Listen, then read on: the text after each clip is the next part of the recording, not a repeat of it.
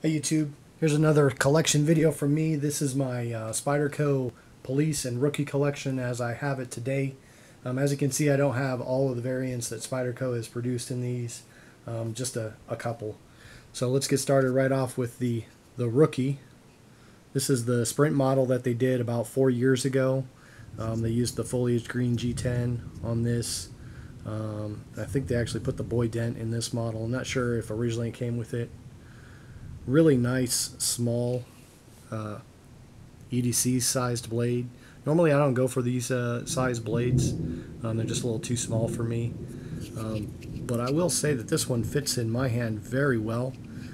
It's got just enough handle for me. Any smaller and I probably would have been complaining about that. I usually do like the handle to come all the way out to the end of my palm. But this one feels really good. It's got a beautiful little swedge grind up there on the top. They did a pretty good job on this one. It's very symmetrical as well.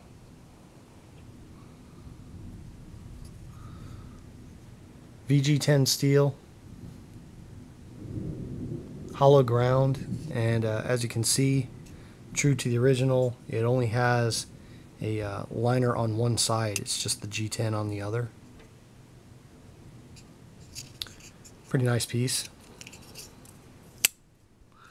Now, in the same vein as these are a pair of the older style Police that they offered in G10, and the box dates on these are actually from 1999. So I've got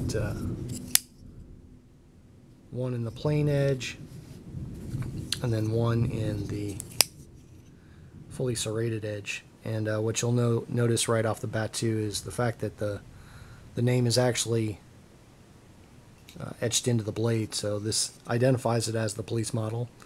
Both of these are in ATS 55 steel, which is a steel they used briefly before they switched over to VG10 at Spyderco.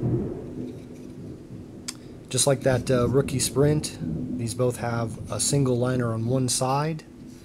Carries actually pretty high in the pocket. As you can see, its clip position is only in one position. That's a right-handed tip down. Usually not my preferred carry, and usually why I don't carry these because they're kind of rare as well. You can see that it has the rounded over hump. There's no jimping whatsoever on these. Like I said, it carries fairly high, but it is very thin for these blades.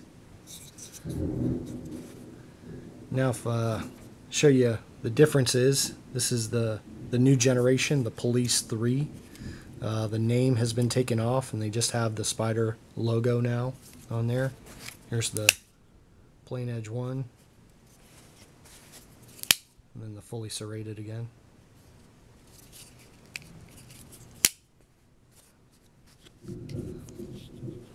So if we take a look at that older generation, you see that the new Gen 3 is actually a little bit longer in both ways, in handle size as well as in the blade. You can see the tip difference as well. This was one of the changes that they made with Gen 3, trying to reinforce that tip.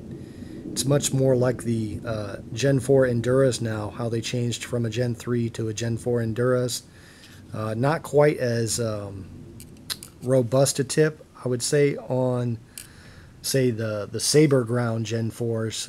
I don't have any of the Gen 4 Enduras with the full flat grind, so I'm not sure. Somebody could probably comment on that if that tip is consistent with the Gen 4 Enduras. Again, very thin, but now we have double liners on these ones.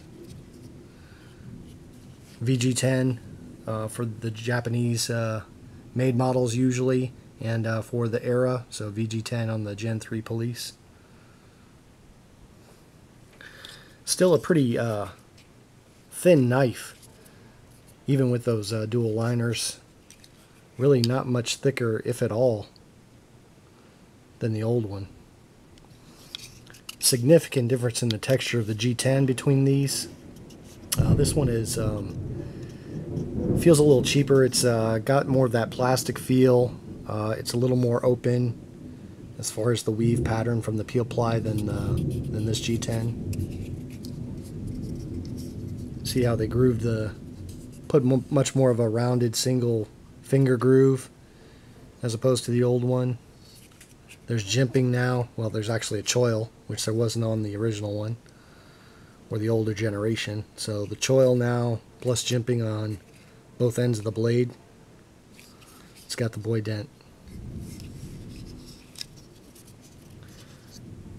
There you go, get that glare off of there. Alright, so that's it.